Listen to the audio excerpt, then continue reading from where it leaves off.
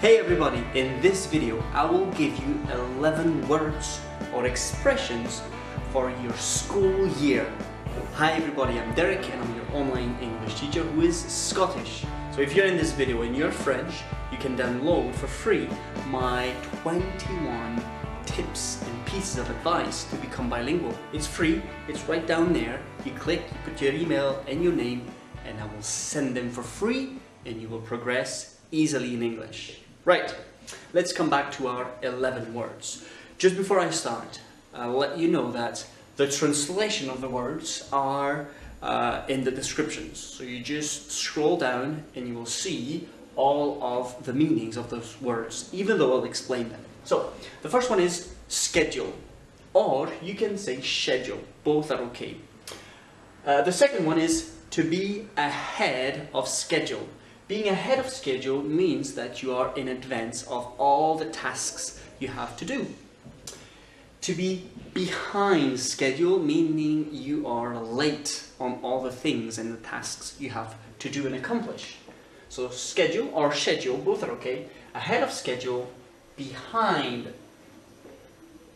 schedule, there's no off. A quarter. A quarter is the period of 3 months that you have for grades or you have for exams. So a quarter is 3 months.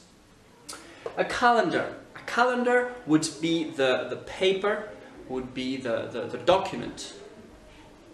A goal. When you are at a school year start or at the beginning of the school year, you kind of have some goals, some targets that you want to accomplish. So a goal, it means by the end of the quarter, I would like to be ahead of schedule. Okay, that could be a goal. Number 7 and number 8, a classroom and a grade. The classroom is the place where you sit down and listen, watch, look at the teacher. The grade would be the level you're in. Do you see the difference? A classroom and a grade. An exam, very important. I give exam, I correct exams. So an exam is important. A lesson is the course you follow, the course you attend to. We would say a lesson. And the last one is a teacher.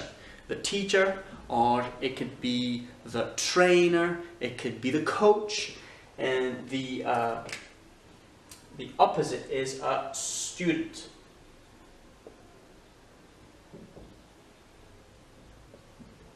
So, here are those 11 words, and we can say 12 words concerning your school year start.